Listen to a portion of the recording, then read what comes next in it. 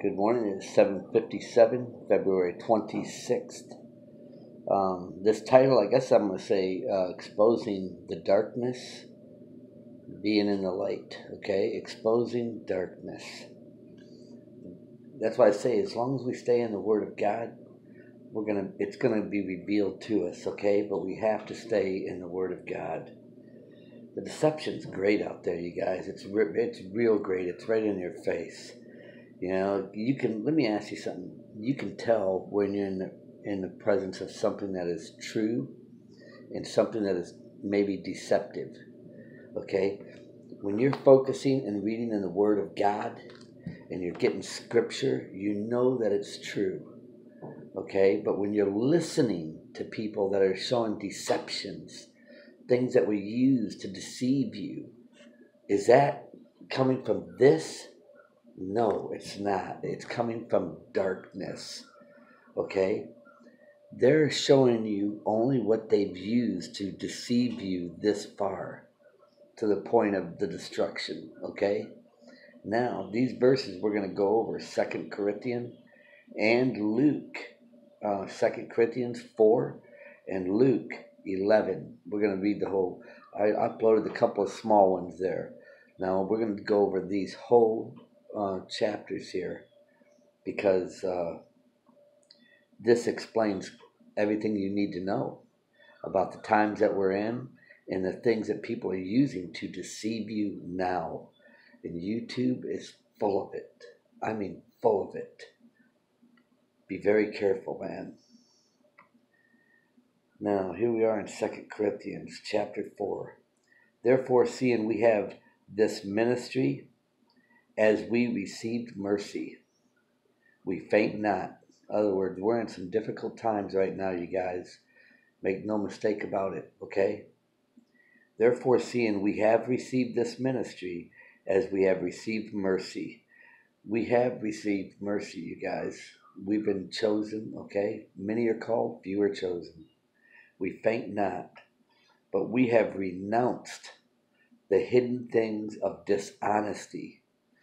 Listen to this. We have renounced the hidden things of dishonesty, not walking in craftiness.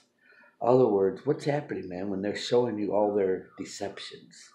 That's like, going and seeing an abracadabra act. Now you see it, now you don't, now you do. See, now we're showing you all this craftiness that was used, okay? Now, don't you think your eyes would be more better focused on what was eternal than what is deceptive?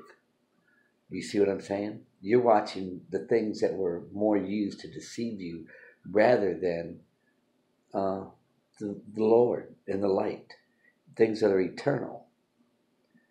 The hidden things of dishonesty, that's what these things were. They were hidden, weren't they? Dishonesty. Not walking in craftiness, nor handling the word of God deceitfully, but by manifestation of the truth, commending ourselves to every man's conscience in the sight of God. But if our gospel be hid, it is hid to them that are lost. Okay? In whom the God of this world has blinded. Okay? Satan has blinded the minds of them, okay, in whom the God of this world has blinded the minds of them which believed not, lest the light of the glorious gospel of Christ, who is the image of God, should shine into them. For we preach not ourselves, but Christ, Jesus the Lord, ourselves, your servant for Jesus' sake. For God, who commanded the light to shine out of darkness, okay? Remember, you guys, light versus the darkness. Know this, when people are revealing to you darkness, that's deception. Your eyes more focused on the evil, the deception, than it is the light, Christ. That's not redeeming your time. That's just being further deceived. Your eye is focused more on the evil, the darkness. We know the time that we're living in. This is the time that we need to be drawing closer to Christ. For God has commanded the light to shine out of darkness, has shined in our hearts to give the light of the knowledge of the glory of God in the face of Jesus Christ. But we have this treasure in earthen vessels, that the excellency of the power may be of God and not of us. Okay? Of God, not of us. We are troubled on every side, yet not distressed. We are troubled on every side, but not distressed. We are perplexed, but not in despair. Persecuted, but not forsaken. Cast down, but not destroyed. Always bearing about in the body the dying of the Lord Jesus, that the life also of Jesus might be made manifest in our bodies. In our bodies. For we which live are already delivered unto death for Jesus' sake, that the life also of Jesus might be made manifest in our body, in our mortal flesh. So then death worketh in us, but life in you. We having the same spirit of faith, according as it is written, I believe, and therefore have I spoken. We also believe, and therefore speak, knowing that he which raised up the Lord Jesus shall raise us up also by Jesus, and shall present us with you. For all things are for your sakes, that the abundant grace might through the thanksgiving of many redound to the glory of God. For which cause we faint not, but through our outward man perish, yet the inward man is renewed day by day. Okay? The outward man perish, but the inward man is renewed. Our inward. In other words, our spirit, you guys. We have to be born again, okay? For our light affliction, which is but for a moment, worketh for us a far more exceeding and eternal weight of glory. While we look not at the things which are seen, but at the things which are not seen. For the things which are seen are temporal, but the things which are not seen are eternal. Okay? We can clearly see the evil, the transformation happening in the evil in the world today. Clearly you can see it, depending on where you're at. If you're living like in the general population, you'll see it. But if you're living in an area where you don't have to see it, then you're not going to see it. Some people are living in a bubble. Most of us are not, These are the times that we live in, you guys. This is it, okay? But while we look at the things which are seen, but at the things which are not seen. So in other words, the things that are seen right now, you guys, Satan's got everybody blinded right now by the things that they're seeing. Okay? All these things. And there's a lot of these things that are being revealed to you right now. You know your eyes have been opened. You don't need to focus on those things, but on the things that are eternal. Okay? Now, let me go to, that was 2 Corinthians. I just fed them all out there, but there's more squirrels than there anything. Okay. Luke, let's go to Luke and go over this one chapter. I wanted to do both whole chapters for this study. It's very important, you guys. I woke up this morning and this is what I came up with. Very important. And I hope you can see it, the truth that's in it, because the darkness is here around us and it's being revealed to you now. Everybody's having their eyes filled with what was used to deceive you, or to deceive the majority of everybody. Okay? Luke 11, chapter 11.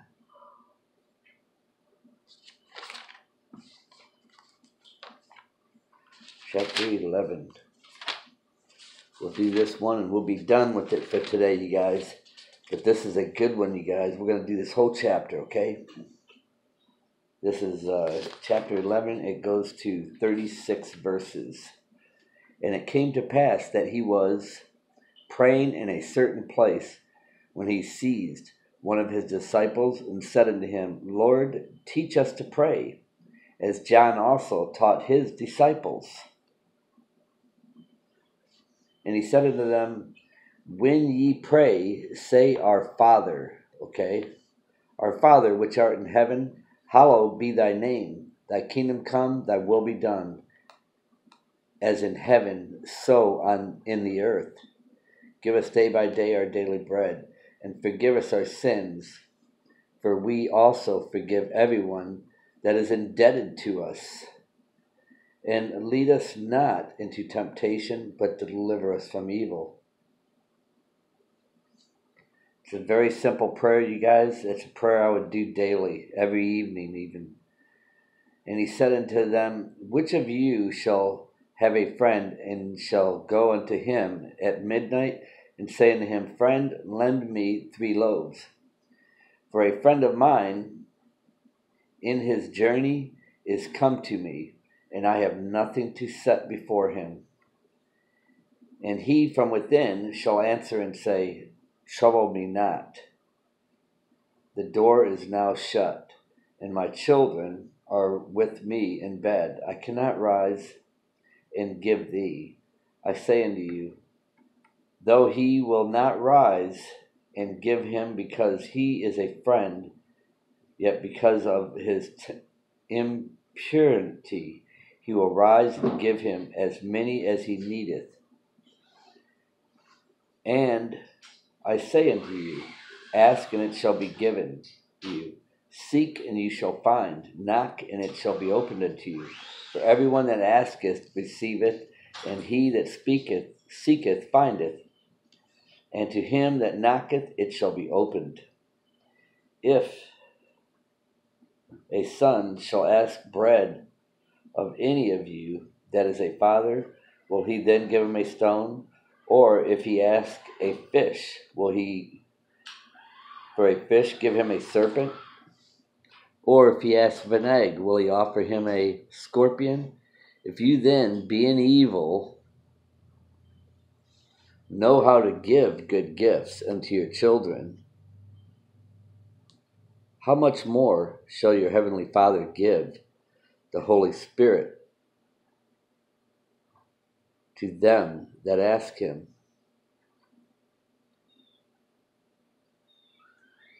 If ye then, being evil, know how to give good gifts unto your children, how much more shall your heavenly Father give the Holy Spirit to them that ask him?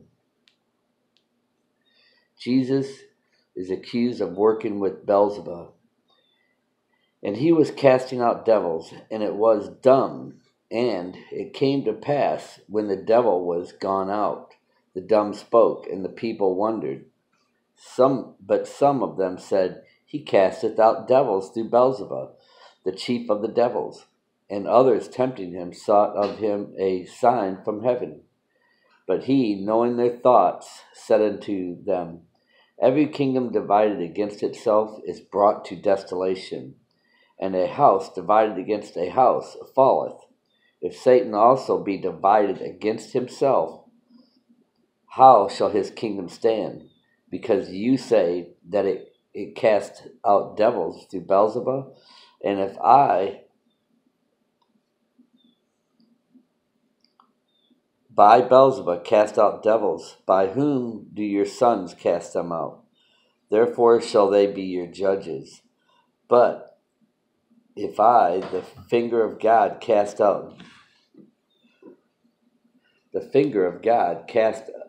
out devils, no doubt the kingdom of God is come upon you. When a strong man armed keepeth his place, his goods are in peace. But when a stronger than he shall come upon him and overcome him, he taketh from him all his armor, wherein he trusted, and divideth his spoils. He that is not with me is against me, and he that gathereth not with me scattereth. When the unclean spirit is gone out of a man, he walketh through dry places, seeking rest. And finding none, he saith, I will return into my house whence I came. And when he cometh, he findeth it swept and garnished. Then goeth he and taketh to him 7 other spirits, more wicked than himself, and they enter and dwell there. And the last state of the man is worse than the first. And it came to pass, as he spoke these things, a certain woman of the company lifted up her voice and said unto him, Blessed is the womb that bare thee, and the paps which thou hast sucked. But he said, Yea, rather blessed are they that hear the word of God and keep it. The sign of Jonah. And when the people were gathered thick together, he began to say, This is an evil generation, and they seek signs, and there shall no sign be given it, but the sign of Jonas the prophet. For Jonas was a sign unto the Ninevites. So shall also the Son of Man be to this generation. The queen of the south shall rise up in judgment with the men of this generation, and condemn them. For she came from the utmost parts of the earth to hear the wisdom of Solomon, and behold, a greater than Solomon is here. And the men of Nineveh shall rise up in the judgment with this generation, and shall condemn it. And they repented at the preaching of Jonah. And behold, a greater than Jonah is here. Now, here's where Jesus talks about the light, which this is about. Focus on the light, you guys. Verse 33, St. Luke, chapter 11, 33. No man, when he has lighted a candle, putteth it in a secret place, neither under a bushel, but on a candlestick, that they which come in may see the light. Okay?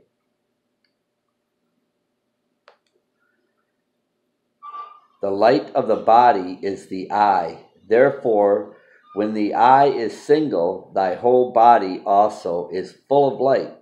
But when the eye is evil, the body also is full of darkness. Take heed, therefore, that the light which is in thee be not darkness. For thy whole body, therefore, be full of light, having no part dark. The whole shall be full of light, as when the bright shining of a candle does give thee light. Guys, this is where I'm saying we have to really, really be careful here, because the deception is great. There's a lot of deception out there, man. You guys know this. Without me even having to tell you this, you know it. All right, when we look not at the things which are seen, but at the things which are not seen. All right, this is 2 Corinthians chapter 4, verse 18. We read that one first. Well, we look not at the things which are seen. All right, while we look not at the things which are seen, but at the things which are not seen. For the things which are seen are temporary, but the things which are not seen are eternal. Okay? Stop and think about it, you guys. What should you be really focusing on? Should we be focusing on the Word of God? Okay, what's written, the rock that we should be standing on? Or should we be focusing on all the deception that was used to deceive you to where we're at today? The evil that's at hand. What should we be more focused on? All the wickedness that's being shown on YouTube? Oh, look, I can show you this, what they're doing. They're doing this too. They're doing that. They're doing this. They're doing that. And I'm not hearing enough of this. I don't hear enough of this. What God has done for us. What God is telling us to do. He said for us to comfort one another, edify one another. We're to be strengthening one another until He comes for us. And there's a lot of deception, man, on television. Remember, man, they're still working, and YouTube is flooded with it right now. I guarantee it's flooded. And the reason why it's flooded there is because they know a lot of us are coming together there. And there's just a lot of deception out there, you guys. We really need to be focused on the things that are more eternal, the things not seen in our kingdom. We need to be seeking His light, not the darkness. Because that's what's been happening here, is they're exposing darkness to you when we need to be getting exposed into the light. Okay? I mean, stop and ask yourself, man, do you want to be exposed to the darkness of this world, or would you rather be exposed to the light? Remember, Jesus is coming with the brightness of His coming, the light. God bless you guys. I love each and every one of you in the name of our Lord Jesus Christ.